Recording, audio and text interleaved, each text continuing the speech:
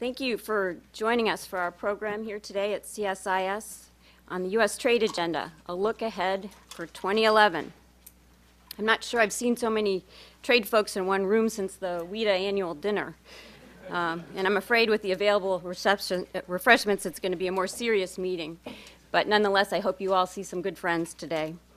On that note, I just wanted to recognize that Ambassador Warren Lavrol has passed away, many of you have heard, and we want to just recognize his public service as a Deputy USTR and Deputy Director General at the World Trade Organization. It's a big loss for all of us.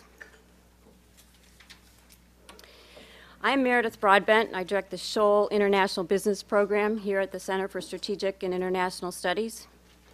Our general orientation is that we see trade agreements and the promotion of commercial relations to be beneficial in projecting the rule of law and U.S. influence around the globe. In addition to their economic benefits, trade agreements can be a strong tool in the President's foreign policy toolkit, but only if you can get on the same page with Congress. Otherwise, I'm afraid we may be doing some damage to our position. With the recent expiration of GSP, Andean trade preferences, and some of the benefits under trade adjustment assistance, trade legislation seems to be facing a logjam in Congress. The lack of forward movement appears to be caused by a disagreement on how the President and Congress will consider 3 pending free trade agreements. There's a lot more on the agenda to be done. Just to name a few, resolving the NAFTA dispute with Mexico on trucking, increasing our competitiveness vis-a-vis China, and working out definitive positions for the Trans-Pacific Partnership negotiations in the sensitive areas. PNTR for Russia is an issue. And finally, there's a question about what to do about the Doha round. How do you solve a problem like the Doha round? That's a question I think the panelists will talk about today. We are honored to have 6 former USTRs, all in one continent in the same day, to be with us to lay out the priorities that they see for action on the trade agenda. I should mention for the electronic audience, the United States Trade Representative is a cabinet-level official with the rank of ambassador who is directly responsible to the President and to Congress for U.S. trade policy. Represented here is a span of 30 years of U.S. trade policy. Which is also our ages. They're not seated in any chronological order, I assure you. Don't we wish? We're missing, the quiz question is, which one are we missing? And unfortunately, it's Ambassador Cantor, which he tried everything he could to rearrange his schedule and just wasn't able to make it. So we hope to host him here again, and we're going to miss his perspective. But we'll hope we'll catch up with that. We hope today's discussion will result in some practical suggestions on how to move the trade agenda forward. I've asked each panelist to address a few selected topics with the understanding that the trade agenda is so full that we're not going to be able to do justice to all the major issues. I think they'll stay seated in their seats and not come to the podium so we can get through things as quickly as possible. And I'm encouraging them to comment on each other's presentations as they feel inclined to do so. And then we'll turn to the audience for questions. Senator Portman from Ohio has agreed to join us at about 10:30, 10:40, depending on traffic. So please allow us to interrupt the program for him. And then we'll take up with the presentations where we left off. With that, I'll briefly introduce our panel. The longer bios are available to you in the room. Carla Hills is Chairman and CEO of Hills & Company. Ambassador Hills served as U.S. Trade Representative from 1989 to 1993 in the administration of George H.W. Bush and negotiated NAFTA and the Uruguay round. She currently is chair of the National Committee on U.S.-China Relations and of the Inter-American Dialogue. She is co-chair of the advisory board here at CSIS, as well as one of our trustees. Ambassador Susan Schwab is a strategic advisor with Mayor Brown, Government and Global Trade Practice, and a professor of public policy at the University of Maryland.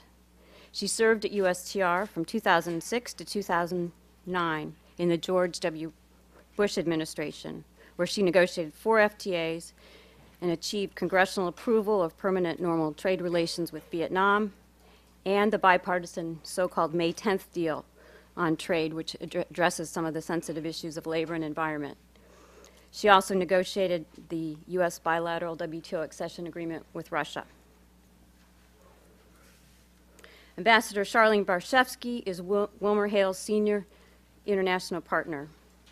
She served as USTR from 1997 to 2001. She was chief negotiator of China's WTO agreement, as well as for global agreements in many sectors and areas, including financial services, telecommunications, high technology products, and intellectual property rights. Ambassador Yeutter practices international trade and agriculture law at Hogan and Lovells. He served as USTR from 1985 to 1989 in the Reagan administration, where he negotiated the U.S.-Canada Free Trade Agreement and launched the Uruguay Round, which broadened global negotiations to include services, intellectual property, and agriculture for the first time. In 1989, Ambassador Yeutter was named Secretary of Agriculture. In that post, he steered the 1990 Farm Bill through Congress. He's also served as president and CEO of the Chicago Mercantile Exchange. Ambassador Senator William Brock is a counselor and a trustee of CSIS. He served 4 terms as a member of Congress from Tennessee and subsequently in the U.S. Senate. He was in USTR in the Reagan administration. He was at USTR in the Reagan administration from 1981 to 1985. And he also served as President Reagan's Secretary of Labor. He is chairman of the Brock offices, a firm specializing in international trade, investment, and human resources. With that, we can go to the opening statements, starting with Ambassador Hills, and we'll go down the line. And again, thank you very much for coming. Well, thank you, Meredith, and thank you for gathering us all together. This is a superb reunion. You'll hear from my colleagues on the pending FTAs, on China, on the Trans-Pacific Partnership, on the currency. So Meredith said, well, why don't you talk about the U.S. role in trade, both historically and as we look forward? And looking back for 60 years, under both Democratic and Republican administrations, the United States has led on trade, starting with the first global trade round with the GATT in 1947, through the creation in 95 of the World Trade Organization and the launch in 2001 of the Doha round. None of that would have occurred or be successful without the United States. And the results have been spectacular for both rich and poor nations. Most of you have heard of Dr. Gary Huffbauer's study that shows that the United States is $1 trillion per year better off by reason of our opening of markets since World War II.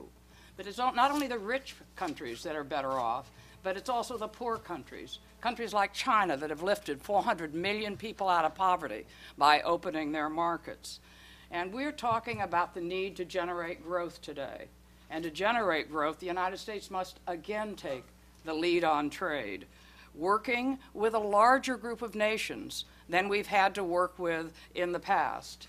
2 decades ago, the United States, Canada, the European Union, and Japan, the so-called Quad, could meet once a year, thrash out their differences, and there were differences, serious differences. But if they could come to an agreement, then the rest of the world would normally come along. And that's changed. There has been a shift so that we now have to work with a much larger group of nations, developing nations. Many emerging nations are growing much more rapidly than the industrialized nations, and their contribution to trade growth is also exceeding that of the Western world. And growth is particularly strong in China, and you'll hear about China, but also on the BRICS. Brazil is a key partner and offers us some tools to deal with the issues. Many emerging markets see the United States' position on agriculture as a key to them, and that our position has been stubbornly an impediment to moving forward. Brazil this week said, I'm not going to move one step further unless the United States takes a more reasonable position on its farm subsidies. So I ask you, as the Congress begins to focus on the Farm Bill of 2013, with the budget deficit for 2011 hitting $1.5 trillion, that could we possibly think of how we might table an offer that would deal with farm subsidies in a market where commodities are soaring, the prices of commodities are soaring, and the prices for those commodities that get 90% of our subsidies, namely corn, cotton, wheat, and soya, 90% they get are, I heard this morning on WTOP that the corn prices this year are up 87%. Could we make an offer to reduce that, our subsidies, and in so doing, strengthen our fiscal circumstance, galvanize the negotiations at Doha, spur development of the poorest countries that rely disproportionately on agriculture to feed their people, and enhance our security? I think we could. And with leadership, we could also take a hard look at our tariff structure. It's tough to argue that the United States is committed to development when our tariffs are 15 to 20% higher, 15 to 20 times higher on the poorest countries of the world. The three largest poor Muslim countries, Bangladesh, Indonesia, and Pakistan, each with 100 million people living below the poverty line, pay multiples in tariffs than do the richest countries of the world. An illustration is Bangladesh pays the United States $120 million on $3 billion of exports. France, $120 billion more than France does on $3 billion worth of exports, and France sells us $37 billion in exports. Also, we talk about the rule of law. Indeed, some say we lecture about the rule of law. But when our cotton subsidies were found to violate our WTO commitments, allowing Brazil to impose $830 million in WTO cross-retaliation, instead of fixing the system, and that system that we have in place hurts the four poorest West African countries, we agreed to pay Brazil on the side, some said it was a bribe, $147 million a year. And just this past week, we've agreed that this year we'll do it all over again. So with worries about food shortage, I would say leadership is not demonstrated by our 45-cent per gallon tax credit to U.S. producers of corn-based ethanol, and levying in addition a 54-cent per gallon tariff on Brazil's more efficient sugar-based ethanol. With leadership, I suspect there's a deal there to be made. And there's so many areas between the United States and Brazil, the largest economies in North America and South America, that we ought to reach out and see what we could put together.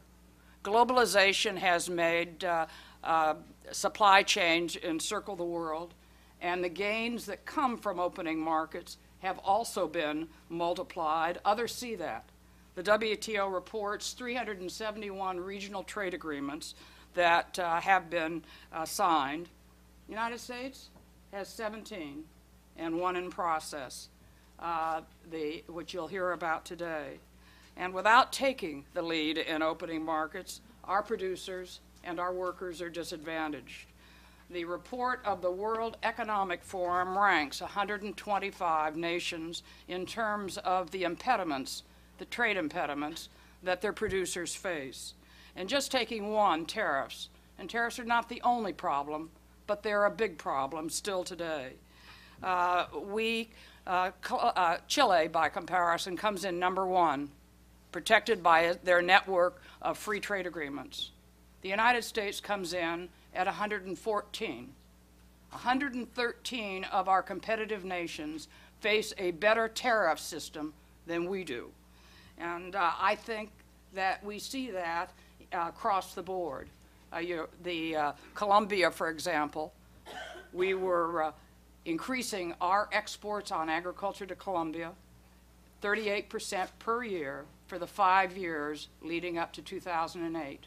Since they signed trade agreements, our exports on wheat, corn, soy, and soy oil have plummeted 68%.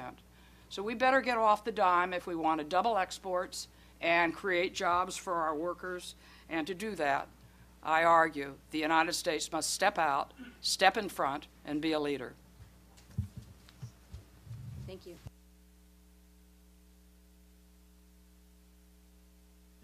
Thank you. I'm going to speak briefly about a different negotiation, namely the negotiation between the executive branch and the Congress over the pending free trade agreements. The fundamental issue, because this is one fraught with irony, bad feelings, and unfortunately increasing mistrust, the fundamental issue is how do the administration and the congressional leadership, the Republican leadership in the House, Democrats and Republicans in the Senate do what I would argue the vast majority realize we could and should do, which is pass the free trade agreements, pending free trade agreements with Colombia, Panama, and South Korea. At the point that they were negotiated, the point they were signed, they were very, very important to the United States. They would have opened markets of 100 million consumers to U.S. exports. They would have put U.S. exporters in a preferential position vis-a-vis our trading partners with Colombia, with Panama, with South Korea. We've now had 4 years, almost 5 years pass. These free trade agreements are more important than ever, but now just as much for defensive reasons as for offensive, affirmative reasons, which is a sad commentary.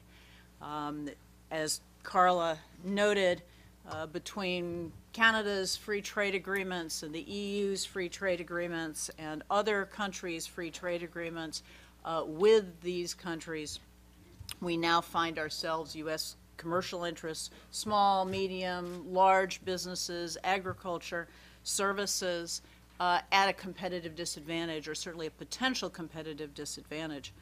And therefore, time is even more, working even more against us than ever. And one would note that if you're serious about doubling U.S. exports, there is no faster way and no more certain way, and I'm looking at my ITC friends sitting over there, based on the studies done by the International Trade Commission, we know that all three, the passage and implementation of all three free trade agreements, will generate increased U.S. exports, both in absolute terms and in gross terms and in net terms. And from the commentaries that we have heard from the White House, I think it's fairly safe to say that they also recognize this and would like to see these free trade agreements enacted into law. Combine that with the fact that certainly when we were in office, the votes were there, certainly for passage of the Colombia and Panama agreements. I like to think the votes were there for passage of the South Korea agreement, but that was a little dicier, and I commend the Obama folks for doing what they have done with the South Korea agreement in a way that has generated more widespread support, and I think clearly a consensus that if there were a vote today, it would go through. But the votes are also there for the Colombia and Panama agreements, and have been there all along. And anyone who raised questions about that, as recently as yesterday, saying, oh my, we don't know about the Tea Partiers, which way are they going to vote? There's a marvelous letter that most of you here in this audience are aware of, signed by 67 of the freshmen who've come in, favoring passage of all three free trade agreements as quickly as possible. And so the obvious question is, what are we waiting for?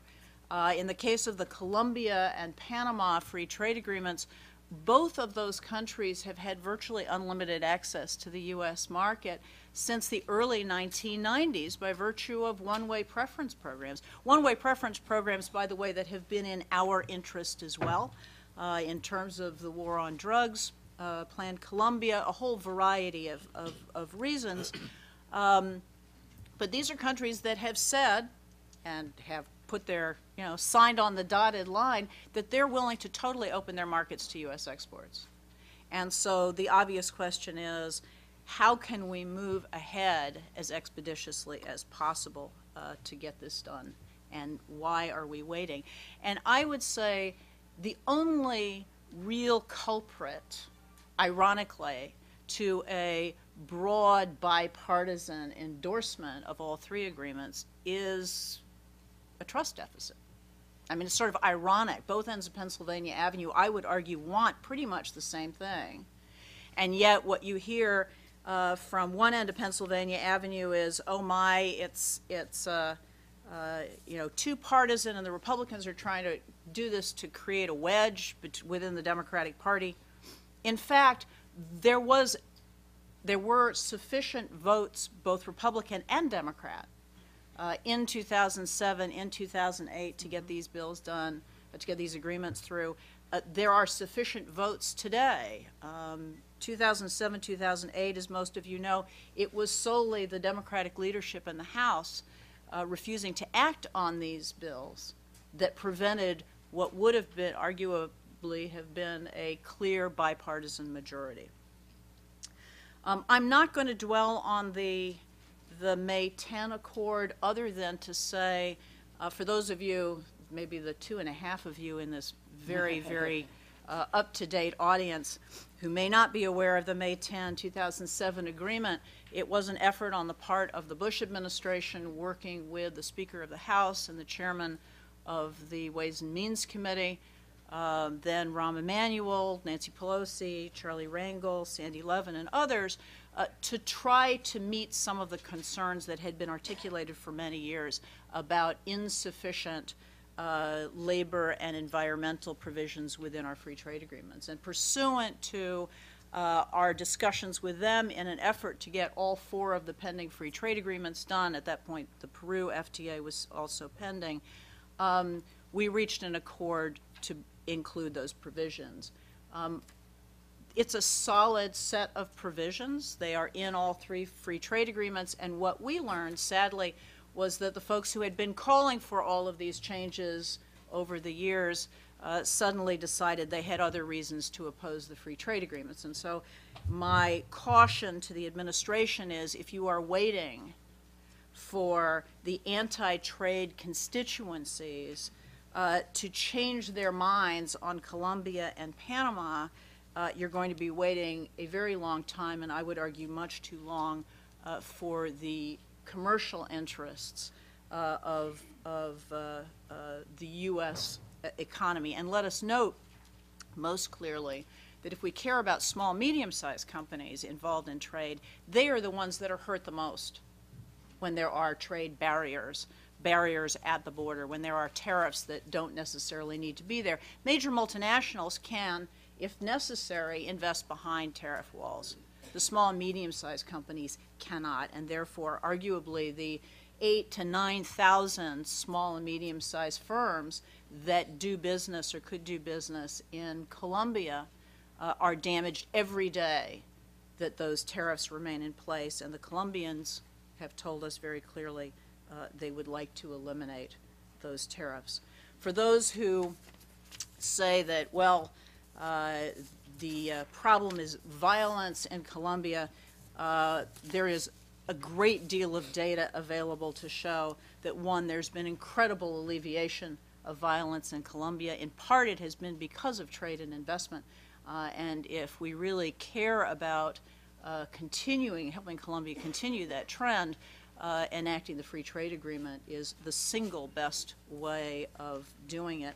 When the Washington Post travel section has a front page section on tourism in Medellin, you have to wonder why there are those who are saying there is too much violence in Colombia for us to have unfettered access to their market. Let me close with a quick comment then about Russia PNTR, the other point that I was asked to raise. November 2006 is when the bilateral, when we signed the bilateral with Russia on their accession to the World Trade Organization. I think all of us, or certainly I would say, Russia belongs in the WTO when Russia is prepared to act like a WTO member. And there is evidence that Russia has come to the table increasingly in good faith on these issues. Progress is finally being made in Geneva. There is evidence on commitments made in intellectual property, SPS issues that have been very problematic, sanitary, phytosanitary issues involving U.S. agricultural exports, that we've finally gotten some traction. And it will be important that when Russia joins the WTO, that the United States is part of the process embracing that. And as you all know here, that will entail action on the part of Congress, and it will be a heavy lift. Closing, the irony on all of the 4 pieces of legislation that I've addressed, they have the potential for huge bipartisan endorsement, Republican and Democrat, executive and legislative branch at a point where there isn't a whole lot that these folks are agreeing on, but it's going to take serious reaching out and everyone taking some risks and leaning forward to get the job done. So, thank you. Leadership. Thanks very much.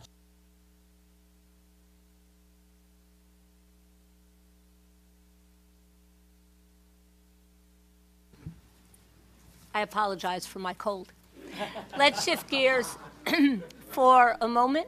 I'm going to talk about China, which in itself, on trade grounds, economic grounds, foreign policy grounds, and almost every other ground you can think of, is really the issue for the United States as we look ahead. And what I'll do is just give you a bit of contextual background for the politics of U.S. politics of trade, globalization, and the inevitable China discussion, the effects of the forces that are shaping U.S. politics and U.S. perceptions generally, and a couple of thoughts in conclusion. So first of all, simply contextually, I think we're seeing the convergence in an unfortunate way of 4 broad trends which affect the politics of our relationships with China, which affect what we demand of China and China's sometimes lackadaisical response, and which affect public perceptions. First broad trend is the acceleration of the pace of globalization, even with the global financial meltdown, and tighter global economic integration. 7,500 multinational corporations 35 years ago, more than 75,000 multinational corporations today. You look at the U.S. financial meltdown, and what do you see in terms of global trade? A reduction in global trade very near the levels we saw during the Great Depression of the 1930s. And there are many other factors I could point to, but the point is, with respect to this first broad trend, the global economy is larger, it's growing faster, it is more integrated economically under the pressures of technology and capital flows than ever before in any historic sense. And this is itself presents fundamental challenges for all countries, and fundamental opportunities. Second broad trend is the reemergence of China and the integration of Asia around China as its hub. I always use the word reemergence with respect to China because 160 years ago, the global economy was dominated by 2 countries, China and India. And China held over 30% of the world's GDP. By comparison, today we hold 18, 19% of the world's GDP, maybe. They're over 30%. So the reemergence of China. This has created a structural shift in the global economy. It is the international economic story of our lifetimes in this room.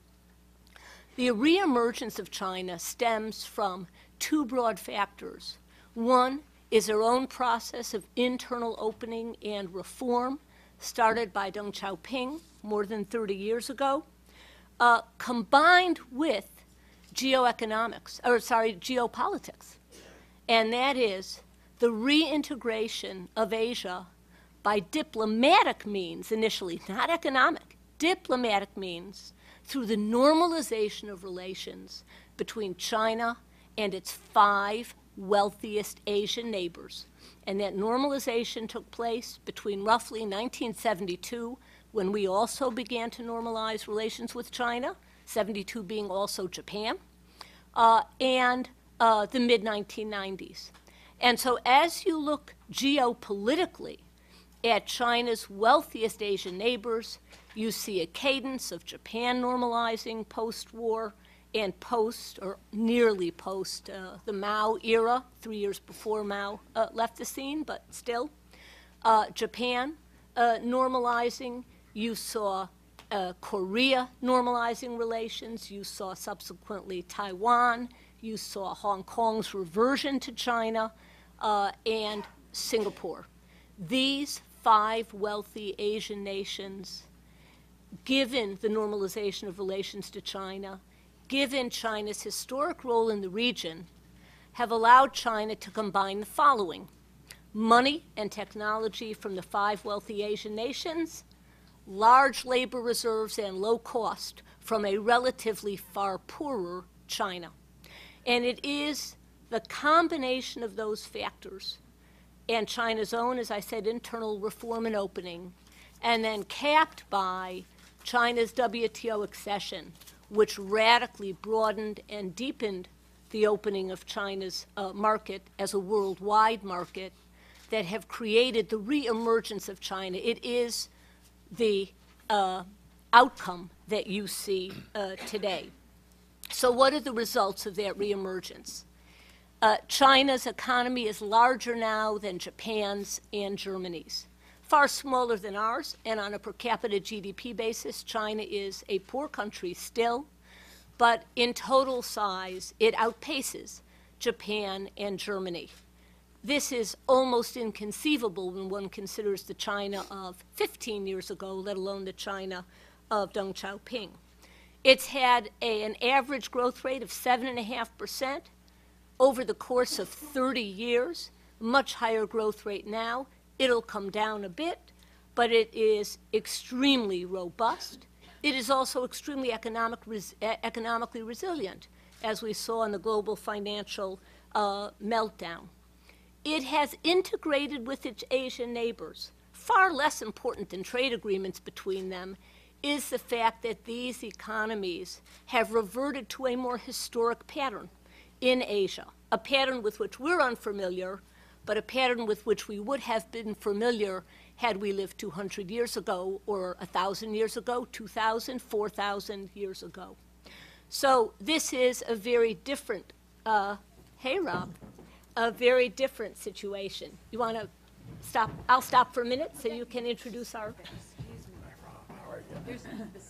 Don't stop, Charlene. What do you want you to say? No, please. Yeah, we wouldn't give you the time. Can you make it up there, because there's some steps over here for you. Don't fall.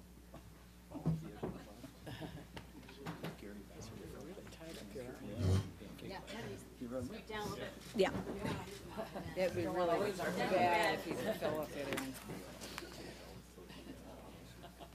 Why don't you introduce Rob? I'm going to introduce Senator Portman so he can get back to the hill where he came from.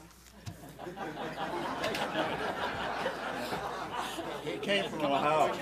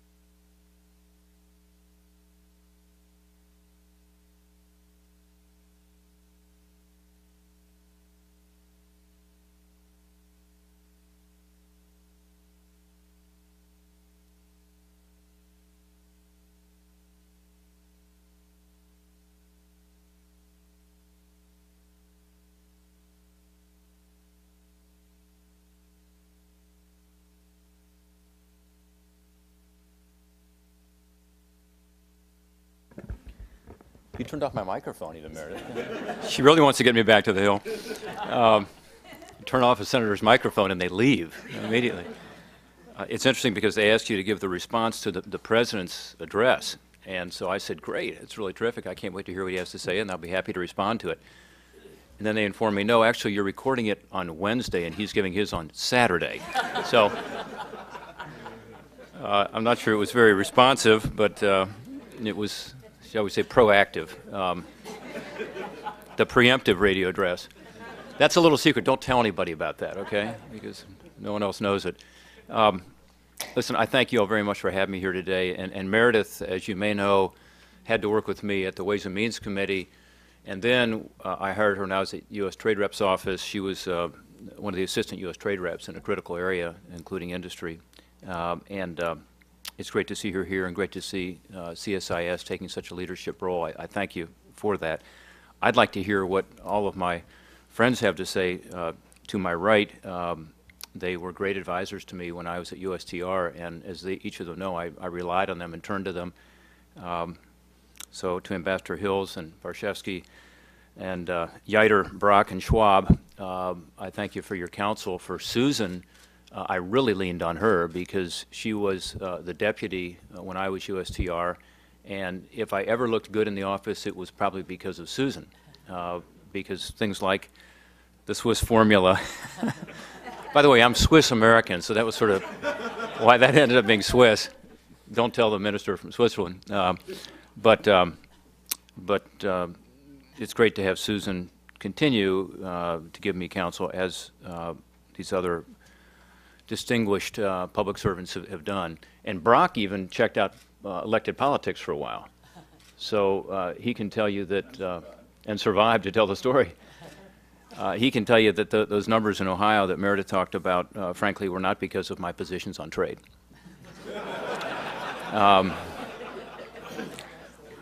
Maybe you could say in spite of. But, you know, the point I kept making on the campaign trail was really very simple, you know, because the reporters would often ask me about my position on trade and wasn't I going to change it. And I said, no, you know, the position I have on trade is the right position for Ohio workers and Ohio farmers and Ohio service providers. It's the wrong position politically, I understand that, and there's going to be a process here of, you know, in my case, 2 years talking about it on the campaign trail and trying to explain the reason that trade was so important for Ohio. But that process continues, obviously, and the people in this room who understand trade, care about it, need to stay out there on point on that issue. And we have some great ambassadors here, in the purest sense of the word, who are doing it every day. And we've got to keep it up because this is so critical at a time when our country faces some very big challenges. Those challenges, you know, on the Hill are being talked about mostly in budget terms. And let's face it, we have a fiscal time bomb at our doorstep, and that crisis is, I think, quickly going to affect our economy in negative ways if we don't take steps. But it's really a broader issue of whether the U.S. role in the world is going to continue to be preeminent. And trade can play an incredibly important role. So that's one reason I'm glad that so many of my distinguished predecessors and successors agreed to come today, and that we have such a great turnout here, and I hope some good coverage of this, because we need to bring trade up to the forefront in terms of that economic issue.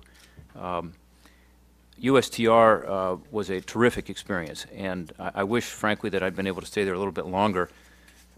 When I took the job, I was a little hesitant because, as Meredith said, I had a safe district. I was in the House leadership. Things were going pretty well, and I thought, frankly, going to USTR probably would mean that I wouldn't be back in elected politics again. But I love being there, and I loved working with the professionals there. The career people there are the best, and the best and brightest are attracted to that agency. That continues to be true, by the way, and Ambassador Kirk and I talk fairly frequently. He is not here today, couldn't be here today, but there are probably some folks in the room from USTR, and they do day in and day out really important work on the enforcement side and on the trade opening side, and I am always going to look back fondly on my experience there. As I noted, over the past couple years, I've been more on the political side, and we have visited over 80 factories in Ohio in the last 24 months. And I've had countless small business roundtables and meetings with economic development folks. Our campaign focused on jobs and the economy. And I just can't tell you how many times I would walk into a factory, having gotten the best briefing I could, and found out that trade plays an even more important role than I thought, and certainly than the public knew. Let me give you a couple of examples of that. Just in the last several weeks, I've been in northern Ohio at a couple of plants that people would acknowledge are important Ohio employers, but would not understand the importance that trade plays in having those jobs there. One is the Whirlpool washing machine factory in Clyde, Ohio, which I'm sure you've all heard of, but it is the world's largest washing machine factory in northern Ohio, in this Rust Belt state, in this state that continually is talked about as being part of the spearhead of the Industrial Revolution, but has been left behind. Here we are making washing machines for the world. And in fact, I learned that day that 25% of the washing machines that I saw being made were being exported. I also learned, incidentally, that in the last 2 years, it's one of the handful of companies in Ohio that's actually added workers rather than having to go through a painful layoff. And why? Because they've expanded exports. Even during the recession, they were able to find new markets for their product because of U.S. technology, because, frankly, of some very hard work on behalf of, in that case, the workers and management to come up with more efficiencies. And this is an untold story. On that same trip, I visited the famous Toledo Jeep factory, where they make the Wrangler, and it's a really exciting place. It's a UAW plant. And upon leaving there, I asked, as I always do, about the export side of things. 24% of these Jeep Wranglers were being exported. And Fiat, which now plays a central role in Chrysler and therefore Jeep, is looking to expand even further. And they think there's a huge market in Europe with a few modifications to the product. So this is the reality. It's what's going on. And it's not surprising, I guess, because we know the aggregate figures. In Ohio, 25% of factory jobs are now export jobs. Think about that. A quarter of the jobs in Ohio that are in a factory are there because there is an export. 1 out of every 3 acres planted in Ohio is now planted for export. So when you talk to farmers about their prices, they're really happy to have those markets, aren't they? And Clayton, having been Secretary of Agriculture and USTR, that's been consistent over the years. We have a huge competitive advantage there. We need to do even more. If you look at the data on the amount that we export as a percentage of our GDP compared to our trading partners, we're at the bottom of the heap in terms of developed countries. In fact, we're even below a lot of emerging economies in that regard. So there's much more potential and much more opportunity to create more of those jobs. The best way to immediately grow exports, I believe, is through these trade opening agreements. And they can be regional, they can be bilateral, but this is the way for us to make the most progress most quickly. I'm continually hopeful about Doha. However, it's been a long time. I don't have to tell those of you who have been following it or working on it. In the meantime, let's make progress and move ahead. And what's so frustrating to me is that over the last several years, we've been standing still while other countries have been negotiating agreements, taking market share from us. And again, we're not exporting enough already. We need to do more. It's critical to our economic growth. As I said at the outset, it's critical to our fiscal health for us to get the economy back on track and to really start creating more jobs and therefore a bigger tax base. And the quickest way to do it is through exports. I think you all know these numbers already, but when you look at the countries with which we have a trade opening agreement, and this, of course, includes significantly Canada and Mexico, but also Central American countries, Australia and so on, Singapore. It's only about 15% of global GDP, probably between 12 and 14%, actually. So it's a relatively small part of the world. And yet we send over 40% of our exports to those countries. So when people say, gee, do these agreements really work? Well, yeah, they do. They give us the competitive advantage because they allow us to have a more level playing field. So you look at the CAFTA Accord. When I landed at USTR, it was on the shelf waiting for me. And it wasn't in very good shape on the Hill. People told me my first day on the job that we were about 50 votes short on passing CAFTA. It was a tough slog. In the end, I think we got 15 Democrats in the House after I met with about 150 of them, so it wasn't a very good batting average. But that was necessary to get the agreement passed. And you look at what's happened. I mean, again, these trade agreements are tough to get through, and the politics are not good. But the reality is that it makes a huge difference. In 2005, when we were negotiating that agreement, we had a trade deficit with those 5 countries in Central America and the DR. And today we have a trade surplus. It was a $1.2 billion deficit in 2005. It got up to a $6 billion surplus by 2008. Now it's less than that. It's still a surplus, but because of the recession, exports are down. But the point is, these things work. And we need to get that story out there more, by the way, and do more follow-up as to what happens when we complete these agreements. They also work in other ways, as you all know, which is to open up those economies, move them toward the very market economies that we're promoting around the world, and have tremendous geopolitical advantages, which, of course, we're going to see if we can get the Republic of Korea and Colombian and Panamanian agreements completed. We are losing market share every day by not moving ahead with these agreements. I'm sure you all have good examples of that. Let me give you one that I'm talking about a lot, and that's Colombia. At the end of the day, President Uribe came to Washington and negotiated directly with me, which meant he had to deal with Susan Schwab. And we negotiated a heck of an agreement. And commercially, this opens up markets that were, never imagined on the ag side, on the manufactured side, certainly for protecting intellectual property and for other, again, opening up of their market, not just to our products, but to make them a more free market country. In 2008, the United States had a 71% market share in Colombia for exports of corn, wheat, and soybeans. Those happen to be important products from Ohio. In 2010, we have a 27% market share in Colombia for those same products. Now, this is the import market share for agriculture. Other countries have taken that market share. And as you know, the Europeans are about to complete an agreement with Colombia. The Canadian agreement is about to be ratified. Those numbers will go down even further. So we've got this very difficult political climate. I understand that. But we've also got this overriding need for us to improve our economy. This is a way to do it.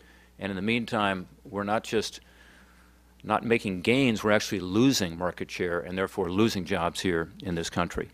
Every day we wait, we're stuck in neutral and we're losing ground. I did, as Meredith said, introduce legislation calling on Congress to pass these pending trade agreements and also giving the President trade promotion authority.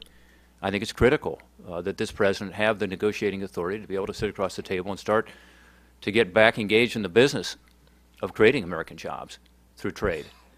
And as each one of these former trade representatives can tell you, it is impossible to sit down and complete an agreement without having the ability to say there will be an up or down vote in Congress on this agreement. No one's going to put their last and best offer on the table. It's just the way it works. It works in each of your businesses. For those of you who have been in trade negotiations, you know what I'm talking about. But for those of you who have negotiated a contract or been otherwise engaged on the business side, you've got to have that ability to say, this agreement's not going to be picked apart, and your best offer that you put on the table removed and exposing you as a trade negotiator without trade promotion authority. So it's critical that we give it to President Obama. Based on what the President and his cabinet have said recently, it sounds like we may have a basis to move forward on some of these agreements. I'm very hopeful, of course, that we can do it and do it very quickly. I've got 3 kids, and they're all in school, and to me it's like studying for exams. Waiting to work on the agreements only makes it harder. Procrastinating isn't going to make it any better. So my hope is that the President's serious about moving Korea, Colombia, and Panama, and moving them as quickly as possible. By the way, Congress is ready for it. Some of you in the trade media have talked to me about, whether the environment is different on the Republican side now, and specifically have said to me, gee, with all these Tea Party Republicans getting elected in the House and some in the Senate, does this mean that Republicans have changed their views on trade? No, it doesn't, because Republicans and Democrats alike are focused on jobs today. And when you make this case for jobs, and again, the politics can be tough, but when you make this case for jobs, it is so compelling. Let me give you an example of that. This week, there was a letter sent by House Republicans who are freshmen, which would be kind of the Tea Party group, I suppose, 67 of 87 House Republican freshmen signed the letter calling on President Obama to move forward on all three of these agreements. That excuse is off the table. We need to move forward. On the enforcement side, we need to be sure that we are enforcing those laws that are currently on the books. We need to be sure that international rules are being adhered to. I'm particularly concerned about China, continue to be. I still believe China is not playing by the rules. And we need to be, those of us who believe in trade, speaking up on this. We can't be shy about it. So I think China is manipulating their currency. I think we ought to deal with that issue honestly and openly. And I know there are disagreements as to what the right tactics might be, but the fact is that we need to deal with that issue because it does affect trade. We also need to work on other issues with China, including their indigenous innovation policies, of course, transshipment issues, and intellectual property rights enforcement. Meredith indicated there's still some enforcement actions working through that started when I was at USTR on IPR. So I believe that enforcement and trade opening goes hand in hand. The day that Senator Lieberman and I introduced the legislation I talked to you about, I also signed a letter on an anti-dumping issue with China. And I don't think it's inconsistent at all. In fact, I think it is only logical that we ask for a level playing field in enforcement, just as we're asking for one in terms of our export markets. So again, thank you all very much for allowing me to come today to speak a little about these issues and to be with this distinguished group. I think our economy, facing these huge challenges, needs trade. We need to use every tool available to create American jobs.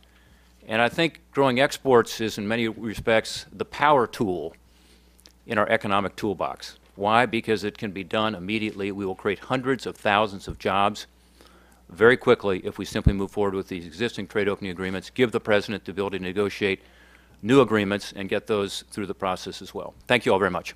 Great,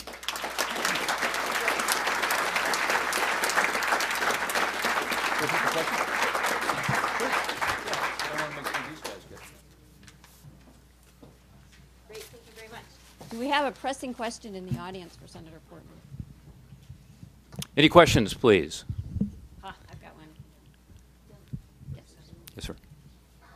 I'll just speak up. Yeah, all difficult questions will go to Susan, which is the way we did it. Yes, sir. Chris Nelson, Nelson Ford, thank you so much. Yeah. My daughter went to the College of Worcester. Thank you for Awesome. We love it. Greatest colleges and universities in the country, right? Thank you. Sorry, Chris Nelson, Nelson Report. You're honed in on something that I was planning to ask the panel, because what's so frustrating for a trade reporter, especially a Democrat, numbers, it's hard, you get into job numbers. Every time I put in my report the job multipliers, I get a blast from my friend Alan Tomlinson, a fellow Yankee fan, and my friends at Economic Policy Institute say, Chris, you're only counting with one hand. You're not counting the jobs that are lost because of Chinese unfair trade practices.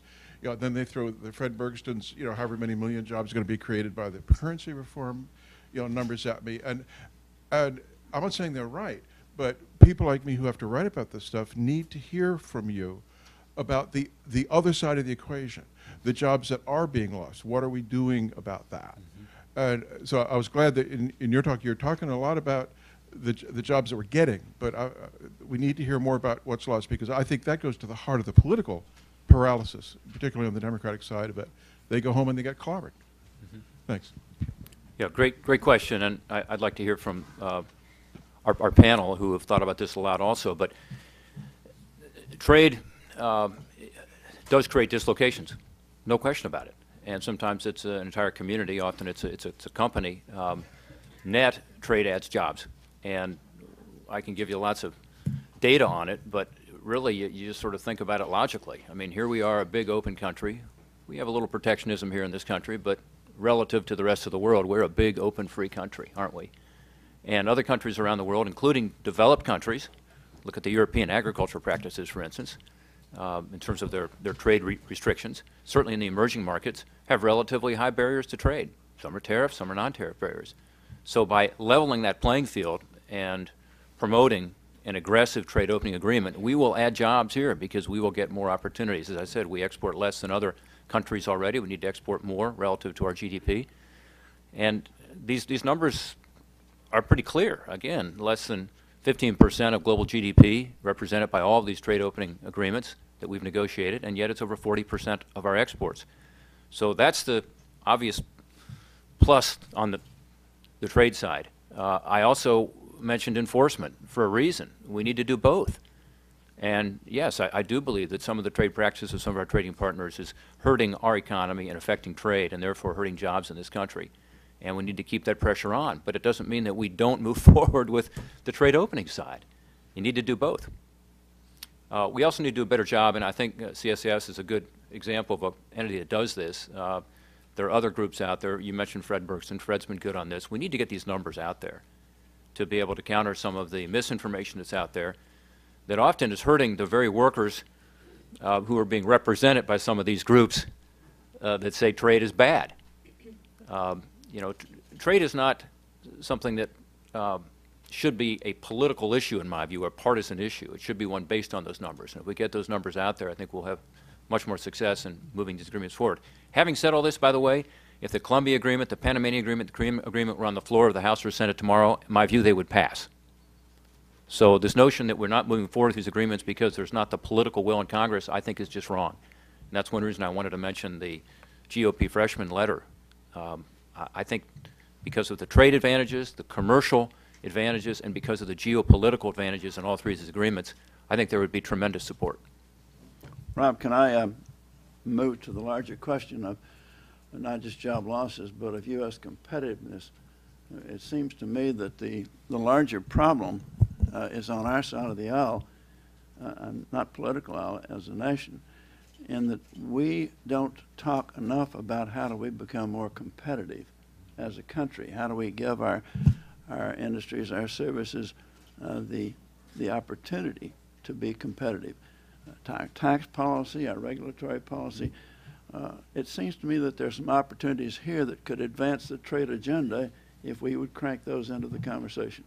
You're absolutely right, Bill. And that's something that we need to focus on, again, not as Republicans, but as Americans, because we are in this increasingly competitive global environment, and we have to reform our taxes. The President's talked about it. You know, we now have the second highest corporate tax rate among the developed world, soon to be the highest because Japan is lowering theirs. This does drive jobs overseas as compared to being here. And, of course, our regulatory environment, our energy policy, our healthcare policy makes us less competitive. So you're right, those are all related and directly related to us being able to compete and take advantage of the trade policies that we implement, including these trade opening agreements. I'm going to run back to the Hill where Meredith wants me. It was sort of fun getting off campus today, though. I was driving through town thinking, wow, look at all these big buildings, and I live in a basement apartment without any windows, and my office is in the Dirksen basement. As a freshman, you get these beautiful offices. The ceilings are about 6 feet tall, and I'm 6 feet, and there are no windows, and we have 21 people in a space about as big as this table. So it's You're having fun. it's a glamorous life. Thanks to see you all. Great to see you.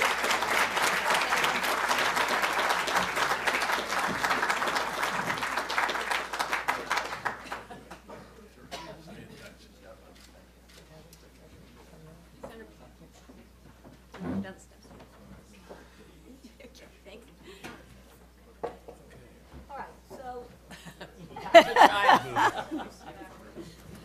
Back to China. back to China. He's terrific.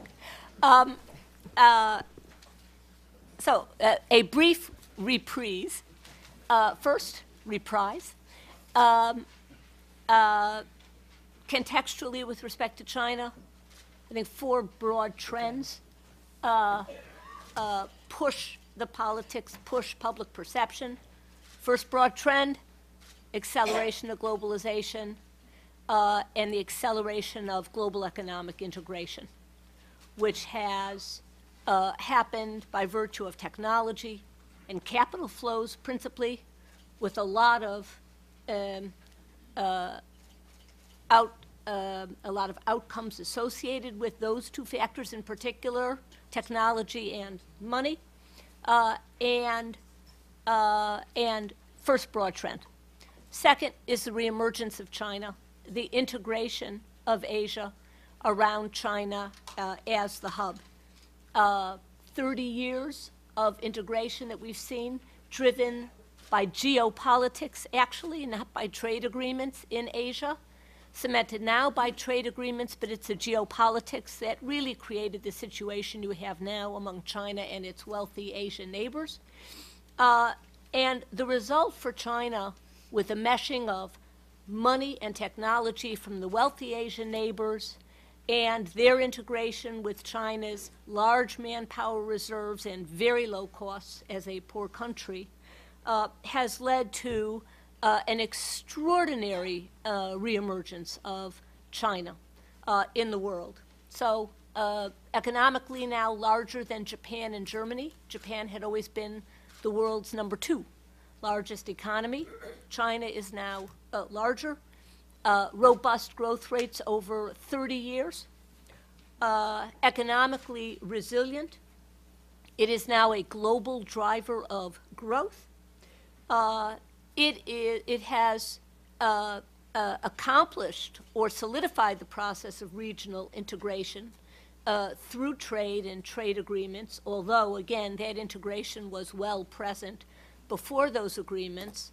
What's interesting about that is that China's reemergence has reduced the concentration risk that had always been faced by Asia on their undue dependence on the U.S. market as the market of last resort for exports.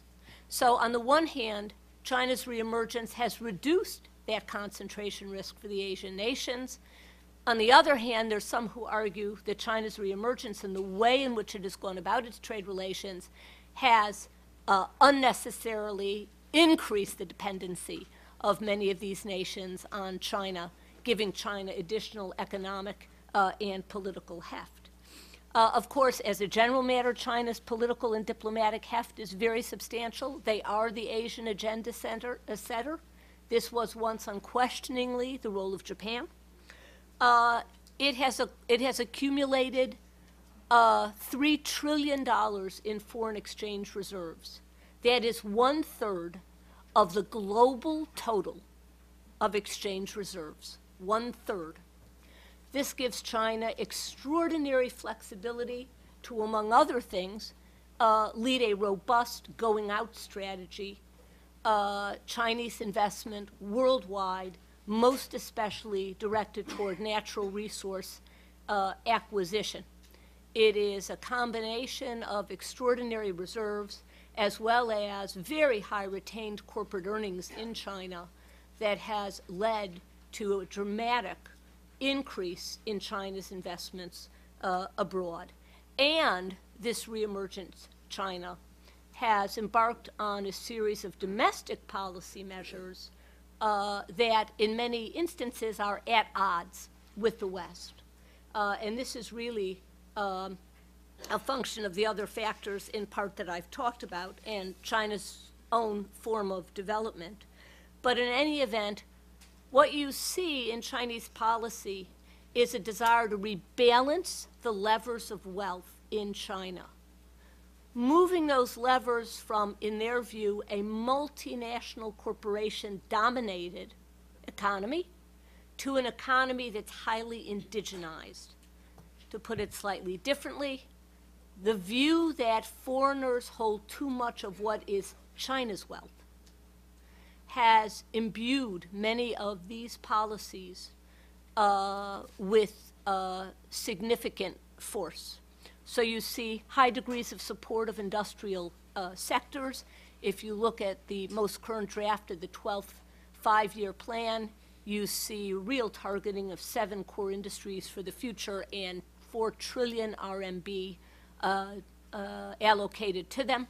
An undervalued currency, which Senator Portman mentioned, the drive toward indigenous innovation in China, which meshes intellectual property rights and industrial policy so that market access is conditioned on the disgorging of intellectual property rights or technology, the development of local champions, improved but still weak IP enforcement, mandatory product standards or mandated technologies for use, which puts global technologists at a disadvantage, and many other policies. And the outgrowth of all of this is a very disaffected business community. all the polling data shows this, of both the U.S. and EU business community operating in China, highly disaffected, feel discriminated against, and are concerned not so much with profitability today, but what the future bodes. Third major trend that bears on the politics for the U.S., and that is that the increase in global integration generally, the reemergence of China, comes at a time of extraordinary economic weakness in the West. This is a very volatile combination. So you have extraordinary global imbalances, which we've all read about, trade imbalances, financial imbalances, trade deficit countries versus trade surplus countries, currency issues, competitive non-appreciation of currencies, and all the rest. We see at the same time austerity measures being put in place, UK as one example, France, most of Southern Europe, the US is next on the hit list, there's no question about that. And we see high and persistent levels of unemployment in the West. All of these factors at a time the competition globally has gotten much tougher. And the fourth broad trend is that this competitive environment, the weakening of Western economies generally, has accelerated the disruption of settled industries. The question was asked about job loss. And if you look at U.S. manufacturing, blue-collar jobs, the process of job loss in manufacturing has been going on for over 40 years in the United States. And Bill, you've talked a lot about this, I know. Even during the Clinton administration, the conclusion at that time by the Council of Economic Advisors was about 80% of job loss in manufacturing in the U.S. is technology related. It's what economists call the dark side of productivity increases.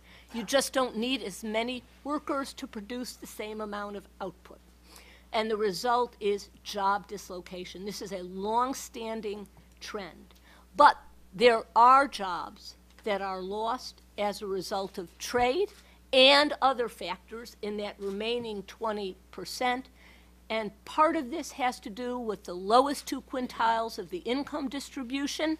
And the lowest two quintiles of the income distribution, and Bill knows this better than anybody because he has worked on this for so many years, is also education related.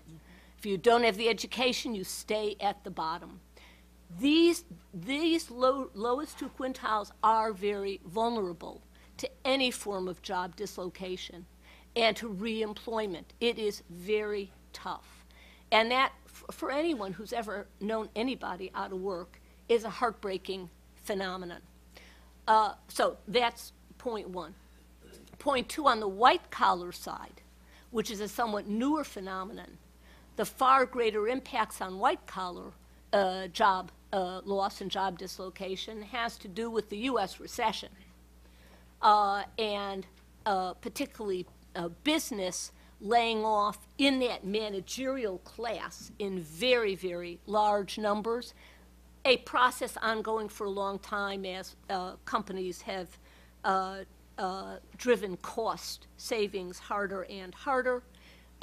Jobs lost from outsourcing are relatively few, but the feeling among people who have lost their jobs, and when you look at the overall unemployment rate, which of course is understated because of a large cache of people who just stopped looking so they're not in the statistics, this creates for the feeling of extraordinary disruption and hostility, and that hostility is turned in many, many ways.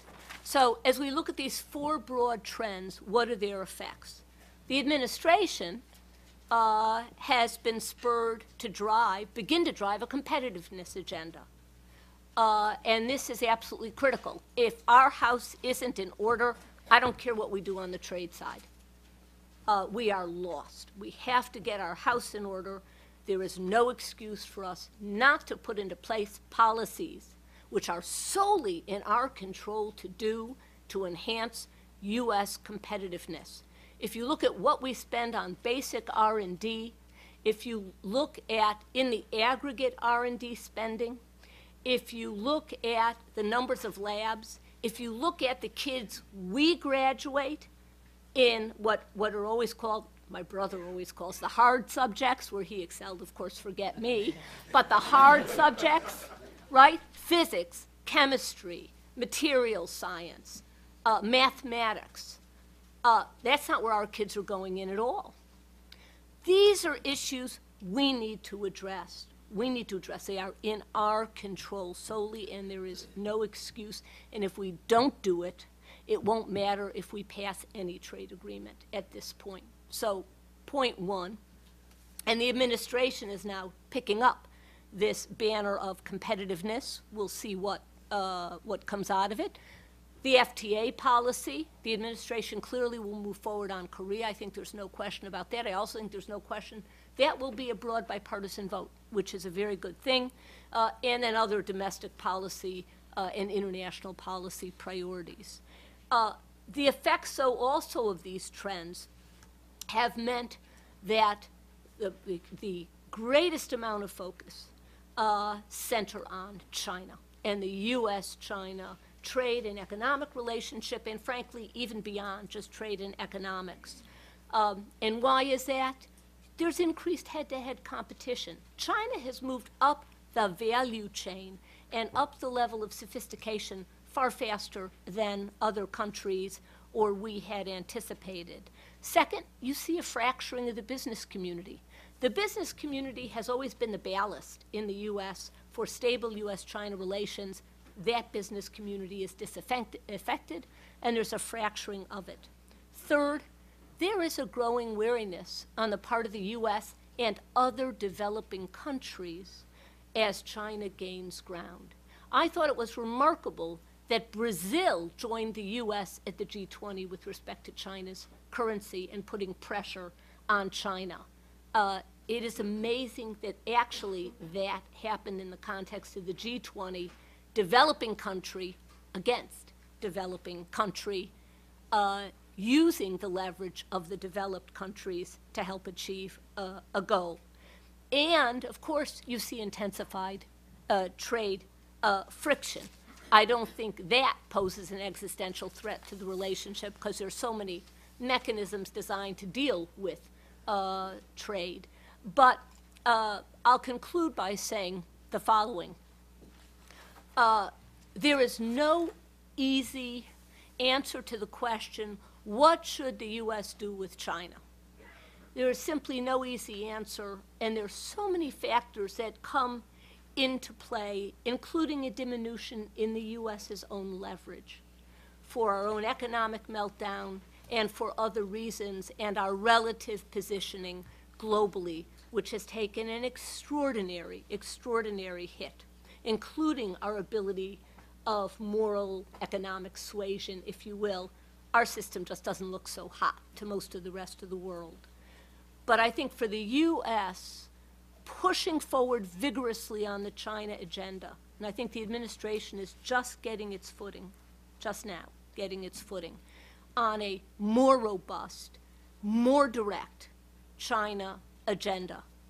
And whether it's on the government procurement agreement, whether it's on bilateral investment treaty negotiations, whether it's agreements with other Asian nations, which is good in and of itself, but also to correct some of this tilt, whether it is working with third country governments to put pressure, but the U.S. is sometimes too timid. And having worked with China for 20 years, I just don't see the point of timidity. On the corporate side, I would say this. Companies need to speak up. If there's a problem as a company or industry sector that you face, speak up about it, because it won't get better by your silence. And this is a very significant issue for most companies. Companies also operating on the ground can help influence the Chinese regulatory process, can influence intellectual property strategies and technology policy strategies. But if you lag back, if you don't act in China the way you act in every other market in the world, which is to say protect your interests vigorously, then you will be left behind. And I'll conclude with that. Okay. Meredith, you've got a wonderful audience here today, and I know we want to allow you all to ask some questions, and we're running short of time. So I'll try to speed things up here a little bit if I possibly can.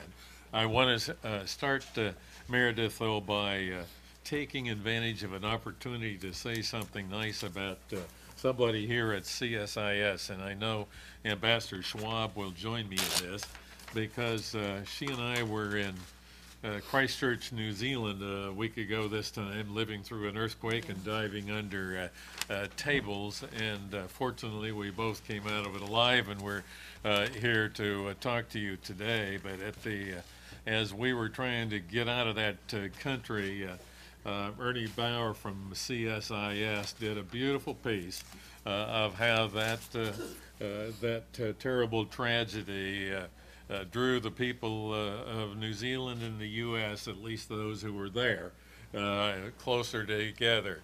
It was just a superb piece, and compliments and accolades to CSIS for that. Ambassador Schwab co-chaired that meeting, by the way, and did her usual outstanding job.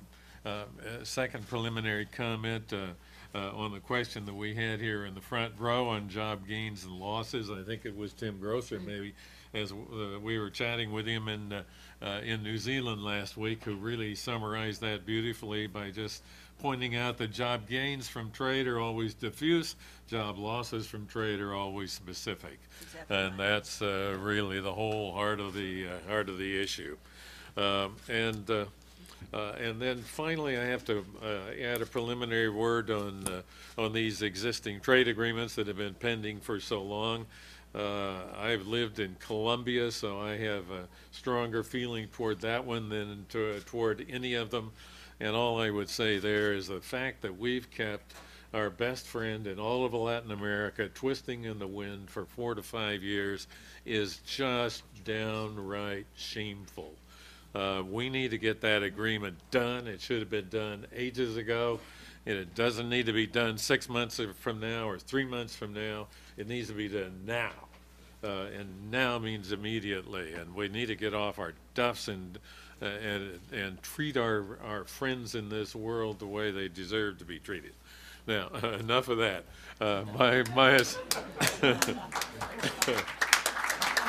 Thank you.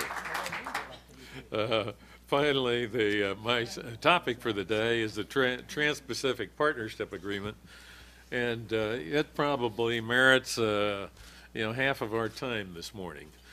We haven't spent a lot of time discussing that agreement here in the U.S. It's kind of floating below the radar screen, and it needs to be elevated. This is certainly the most active trade agreement, active trade negotiation we have in the world today, and it may well represent the wave of the future. One could certainly hypothesize that plurilateral agreements might well be the wave of the future, in contrast to bilateral agreements or multilateral agreements that take a decade or more to negotiate. We at least have an opportunity in the Trans-Pacific Partnership Agreement, which is really a Pacific Rim exercise, to open up some excellent market opportunities for the U.S. in a part of the world where we have splendid chances to expand our exports and hopefully over time meet the objectives that have been laid out by President Obama. This is an exercise that's, as most of you know, started out as 4 countries, not us. We didn't start it. We joined sort of in the middle. It's been expanded now to 9. with Vietnam and Malaysia being the two most recent additions. And that's a pretty manageable group of countries. It's a heck of a lot easier to negotiate with a dozen countries or so than it is with 150 in the Doha round in the WTO. And that's one of the great advantages of this agreement. There has, and by the way, Barbara Weissel at USTR, according to everything that I hear, has done a wonderful job of representing the U.S. in the negotiation of this agreement thus far. So accolades to her. There have been some thoughts that we ought to try to get this done by the time of the APEC meetings coming up later this year. President Obama, of course, will host those in Hawaii, and obviously we want those to be successful, and certainly the President wants to put his best foot forward at the time those meetings are held. Personally, I don't think it is at all realistic to expect the agreement to conclude by that time. My view is that if you really want an agreement that doesn't say much, go ahead and finish it. But you're going to be pretty embarrassed if you come back home and suddenly people figure out that there's nothing there. And that may be an overstatement, but the fact is I'd rather wait a little while longer and make sure it's darn good than to finish it when it's really fundamentally incomplete. One reason why that's a somewhat dicey issue at the moment is that the next question, or the immediate question, is whether Japan joins. And that's under great debate in Japan itself now. Agriculture, of course, is a significant part of that debate because Japanese agriculture really doesn't want to liberalize as you might expect. So there's a lot of pushback. Prime Minister Kan is taking great political risks in Japan today and surfacing that issue and battling it through. His administration may or may not survive, but certainly we need to pat him on the back for having the political courage to take it on as he is now doing. He has said that he will make a decision on this by June. I hope he says, yes, I'd like to join, because it seems to me it's not only in Japan's best interest in terms of pulling itself out of 20 years of stagnation to join this exercise, but it's also in our interest, opening up some excellent export opportunities for the U.S. in Japan, including for U.S. agriculture, a segment of our economy that's not terribly excited about the TPP negotiations at the moment, because there isn't much of anything in the TPP negotiations for U.S. agriculture as it's presently constituted. So I'm an advocate of having Japan join in, and if we have to have a framework agreement or something to announce in November, or some kind of an interim success story at the APEC meetings, then so be it. But let's conclude a TPP that truly is a model agreement, a model plurilateral agreement for the world.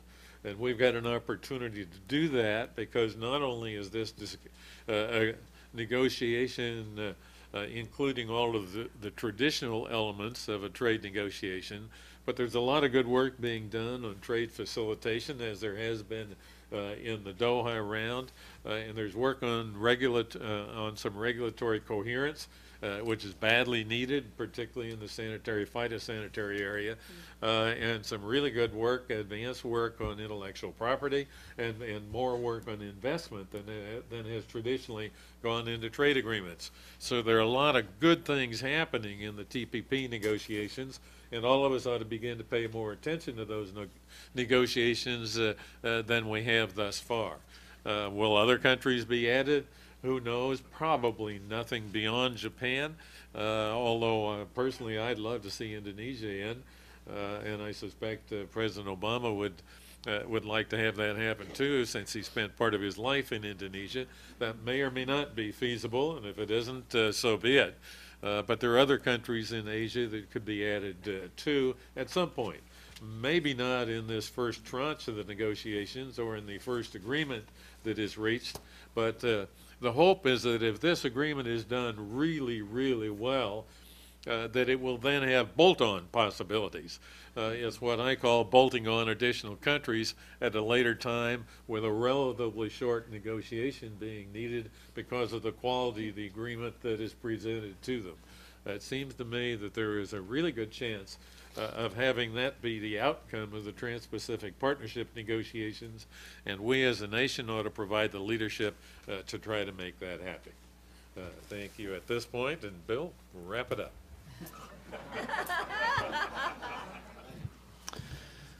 Why not?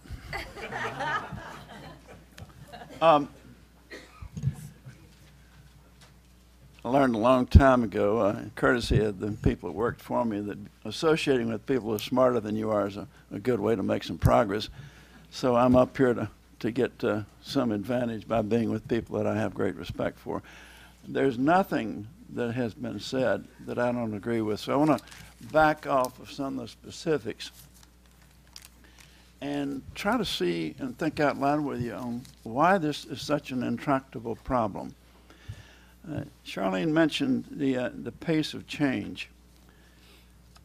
I'd like to start by saying that may be the largest single problem we've got. Because when things are moving so fast, whether it's in the nation or in your state or in your community or just in your business, it's hard to keep up. It creates a climate of uncertainty. And using the old political rule, if you got a problem and you want to find somebody to blame, do it, but be sure they don't live in your district. Think about that, because it's not off the track. What do we do when we have a problem with job losses? We blame Japan. I was there. We blamed Japan in spades, and it took us quite a while to realize that maybe Japan wasn't the problem after all. They bought Rockefeller Center and found out it wasn't very good buy. So a friend of mine sold it to him. and you probably got a commission. So, if the pace of change is, as has been said, largely based on technology, that translated means productivity. I don't think I've ever seen a study that didn't show the losses, the shifting of economic forces from productivity wasn't a factor of many-fold over any competition from overseas. So don't blame the Chinese, don't blame the French, don't blame somebody else for the fact that things are getting better in terms of our productivity. I've never heard an American say we ought to have less of that. If that's true, and if that's putting a stress on us as a people, but we don't know how to recognize and deal with it, we want to be very sure that we don't find somebody else to blame that diverts us from solving the fundamental problem. Look at how many plants have come into the United States and ask yourself why. Why did Volkswagen put a plant in my hometown of Chattanooga? Why did Honda go to Ohio? Pick on Rob State. Look around this country, you will see a stunning number of investments in the United States in manufacturing. I happen to believe manufacturing is central to our economic well-being. If they're coming in, why? They're coming here. We're such a terrible country. Why would they be coming here? Well, if you ask them the question, the first thing that most of them say is that the area they're moving to has a skill base of workers that they can use. high skill. Then they talked about the climate, the welcoming climate. Most importantly, of course, they're talking about access to the U.S. market, largest market in the world. I'm sorry, the president's calling me here. I think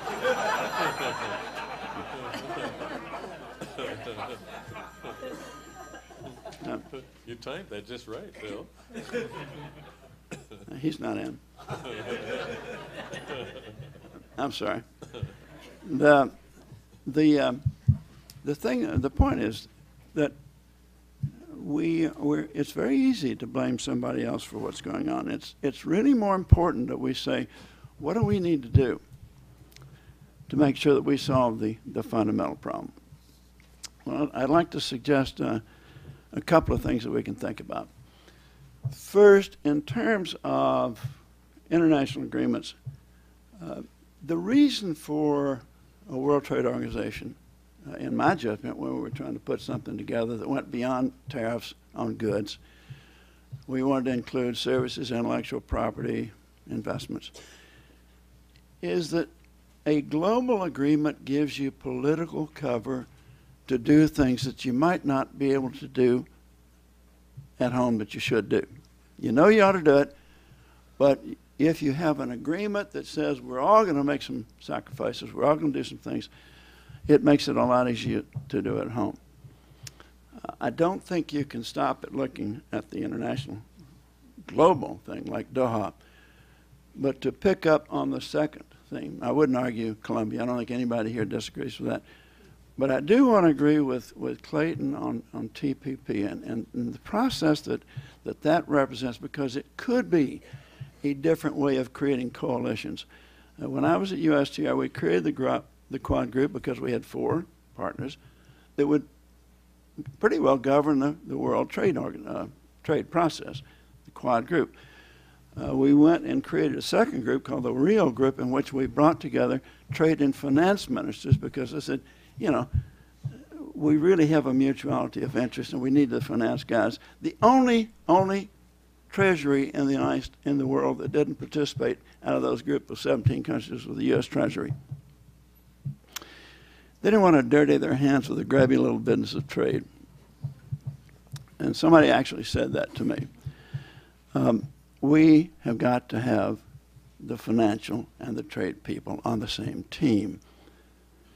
Otherwise, we'll spend all of our time arguing over which has the priority, which is doing the better job. That's a waste. The last thing I want to say about international, we have forgotten some of our friends. One of the best allies we've got in the world is Japan. And we're not bringing them into the process. We very much need that voice. We haven't done near enough with some other opportunity areas like Brazil. But I really would like to leave on the table the fact that we haven't had a stronger trade ally, with the exception of agriculture, anywhere than the Japanese. And they could make an enormous contribution to this conversation. Last, let me come back to the domestic composition of a support group. I've been having, I'm a nut on education reform. I've been having some meetings lately with business leaders on one side and union leaders on the other. The pitch being that it is conceivable that we can address the education issue in the United States unless we have both parties at the table. We spend a lot of time fighting each other. If we're going to solve some of these issues, we can't do it by beating up on the other side. In this case, in most cases actually, in the Congress, for example, it's labor. Well, they got a stake in this thing. Isn't there some way that we can create a different quality of conversation? For example, what is it that we can do with labor at the table that makes the United States more attractive for domestic manufacturing? What can we do to make it more attractive for inward investment? Okay, let's start with the fact that we're not doing half a job in education in this country we've got to do. We're not doing half the job in terms of workforce improvement, skill development that we could be doing. If we do those things, that would make us more attractive. We've got, as Rob Portman says, the highest corporate tax rate in the world. We've lost our mind. If we want to compete, we've got to compete in every aspect of the cost of doing business. That means our skill base, it means our tax base, it means our regulatory base, it means the whole climate around which we decide to compete. So I'm not drawing away from the from the specific conversation that we've had, because I agree with everything that's been said. But I do want us to start thinking about how we compose a political alliance between people who have been too often adversaries to the disadvantage of both. And if we can start that kind of a conversation, I think we can make an enormous amount of progress. Thank you very much.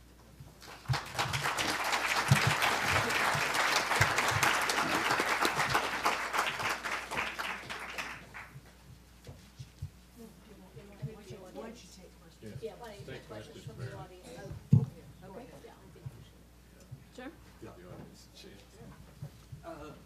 Thanks very much, and thanks again to all of these folks for coming to CSIS to do this. Sherm Katz, Center for Study of the Presidency. An ambassador in Geneva from a major South American country said to me, you know, it doesn't appear to us that, like most other important economies in the world, the United States comes with a trade scenario which incorporates thinking about U.S. comparative advantages. And we know that we have democratic processes, we have cultural traditions that make it very difficult to, for USTR or anyone else in government to say, here are the industries of the future. But in part, that's what we're competing with in other countries. And I just wonder whether any of the folks in this panel have any thoughts about how we grapple with that issue.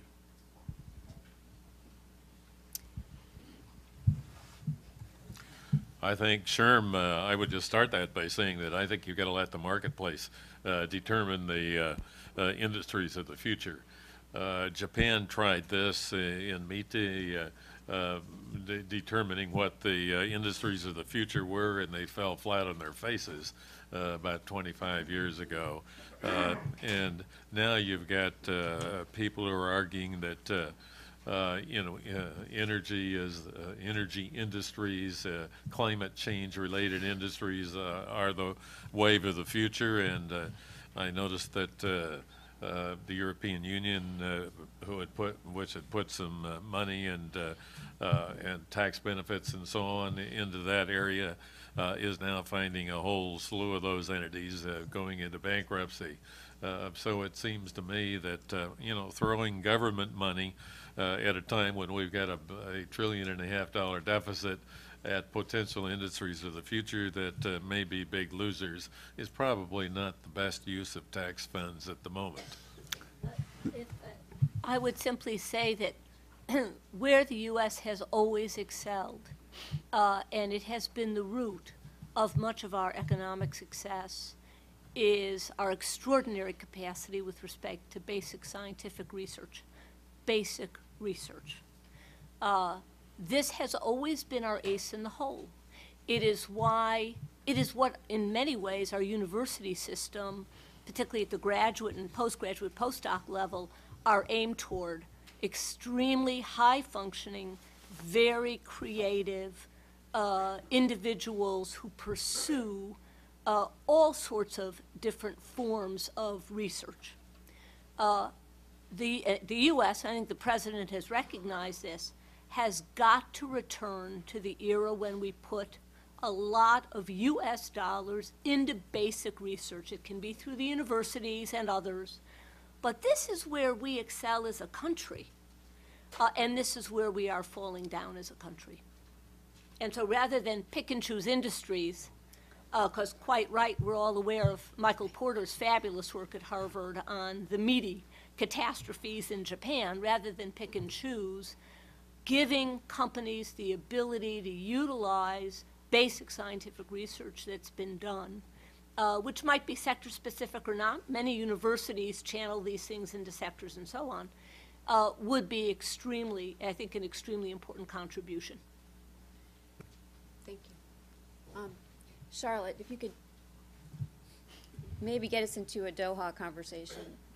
Thank you. Charlotte Hebebrand, International Food and Agricultural Trade Policy Council. I have one DOA question and one TPP. First of all, congratulations, fantastic panel. So good job, CSIS and Meredith. My TPP question is this. I think Charlene Barshefsky gave a brilliant discussion of sort of the rise of China and what all that means. Could you, Clayton Yeutter, put that into the TPP context for us? So what's the Chinese issue in the TPP? Do we want to bring them onto this negotiation in the future? Is this the U.S. attempt to sort of try to strengthen ties with Chinese neighbors? Explain that, maybe, if you could. The Doha round, seems to me, is dead from what you have said, unless we can pass this Portman-Lieberman bill very, very quickly.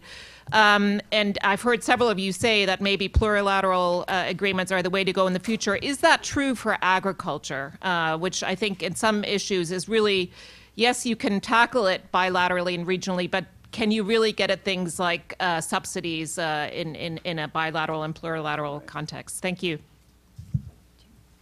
I suppose I should try that because I did the TPP discussion, but on agriculture, no, that's really a global issue, and although agriculture will clearly be dealt with in the context of the TPP, and I think can be dealt with successfully there, including Japanese agriculture. What I've told the Japanese on that subject, by the way, is that although agriculture is a difficult problem in the context of TPP, it's not an impossible problem. And I used our European Union friends as an example, where for many years they said the common agricultural policy was sacrosanct and could never be changed. And lo and behold, about 20 years ago, at the conclusion of the Uruguay round, they began to change it. Actually, over the last 20 years, they probably have done more reforming of agriculture than we have, even although they started from a lower base, if you will, so they still have a little bit further to go. And my comment to the Japanese was, take it on in the context of the TPP and do some of the reforms that you absolutely have to do in any case, and get some credit for it in the negotiating environment for doing what is absolutely critical in Japan in any case. With respect to China, I don't see China joining the TPP negotiations. I doubt that that's practical at this stage for a whole variety of reasons, political and economic. But if we have a really good TPP agreement involving 10 or 11 or 12 countries, then I think it becomes feasible to add China at a later time. That would require an additional negotiation, of course, because of the complexities of the Chinese economy, but it would be a whole lot easier than starting from scratch. And so I could see China coming into the picture in the future, and I can see the same thing happening with a number of other Asian countries. And gee, with the explosion of demand that's occurring in that part of the world, with maybe 400 million people being added as middle-income consumers in Japan and maybe close to that in India, the opportunities for an economic interchange within the TPP area are just enormous. But the TPP does what I was trying to say earlier. It would give Japan the political cover to do what Japan knows it's got to do. Right. And that's a huge opportunity for them and for us in terms of growing this process. If I could make just one comment on the intersection of bilateral or plurilateral free trade agreements and Doha. Putting aside for a moment the importance of agriculture to the developing world, which is absolutely clear and huge. And the questions that will remain even if the U.S. and Japan and Europe and Korea reduce substantially ag subsidies, which, as was pointed out, are sanitary and phytosanitary measures, which are also barriers if countries can't come up to those standards. And that's a whole separate issue. Putting aside agriculture, there's actually only one reason I want to see Doha conclude, and it is a defensive reason. Most free trade agreements in the world, most, are glorified tariff agreements. That's what they are. That's right. They don't handle services in any meaningful way. Many exclude agriculture or only partially deal with agriculture. They don't include investment. They don't include IP. They don't include any of the new areas. So if you're thinking defensively for the administration, you want Doha to conclude, because if you get global tariffs way down, and if you have a robust program of zeroing out tariffs, you disarm the discriminatory effect of the hundreds and hundreds of existing free trade agreements. Now, in my view, that is no substitute for a robust trade policy and a robust policy of doing these far more expanded agreements, these model agreements like TPP. But it would certainly help to alleviate, in one fell swoop, some of the more serious examples of discrimination and market share loss faced by U.S. companies. Let me just add on the Doha round. I think there's no question, but a global agreement permits nations to do under the umbrella, including our own, things that they find politically difficult to do. And I agree with Charlene. There's a defensive aspect. But there's also a very positive aspect, and when people say to me there's not much on the table for Doha, I really worry about it. I remember back to the Marshall Plan, where markets were devastated, and the United States reached out and helped open markets, and thereby invested in the future, created markets for ourselves. Just imagine if we were to bring in into a real participation in trade the poorest nations that have huge populations. It would make a difference. And because we have negotiated over the last 60 years on issues of the industrialized countries, we need to, as a global matter, begin to address the issues of those who were not at the table. It seems strange to me that we have a 48% tariff on cheap tennis shoes. We don't make cheap tennis shoes. We don't save any jobs from people making cheap tennis shoes. Who do we hurt? We hurt the folks that have to buy at pennies in our own market, who don't have a job but do need shoes. And we hurt the people in Bangladesh that make those cheap tennis shoes. Now, this makes no sense. Were we to bring Bangladesh in and address some of these issues, we would create not only markets for the future, but we would create goodwill on the political and strategic end of the realm. And I think it is just critical. Besides that, Doha is the only organization having a World Trade Organization that can resolve disputes. And I'll just end. If we didn't have WTO, we would all be governed by the law of the jungle. And believe me, the WTO is better. May I just add one thing, and it really is, I suppose, a cautionary note, and that is, when you look at the mass of the developing world, you look at rates of poverty, and you look at the age of the average age of the population, what you have is a macrocosmic view of what's going on now in the Middle East among countries with a very young, very restless, disaffected population, high rates of unemployment, poverty, hunger, corrupt regimes.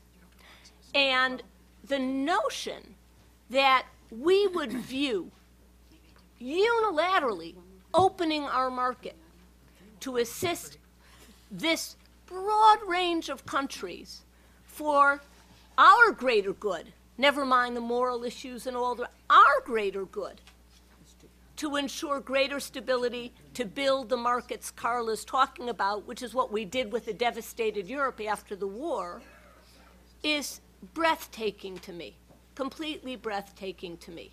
And I dare say, if the question before the Congress today were, should there be a Marshall Plan, number one, it would never get to the floor, and number two, it would never have passed. And that is a very sad commentary. Or Bretton Woods. Or Bretton Woods, or Or any the of the GATT. rest. Or any of the rest. Anything else. We've lost our minds. Amen, Charlene. Yeah, I'm getting the hook here. Want to join me in thanking a terrific panel that leaves us wanting more.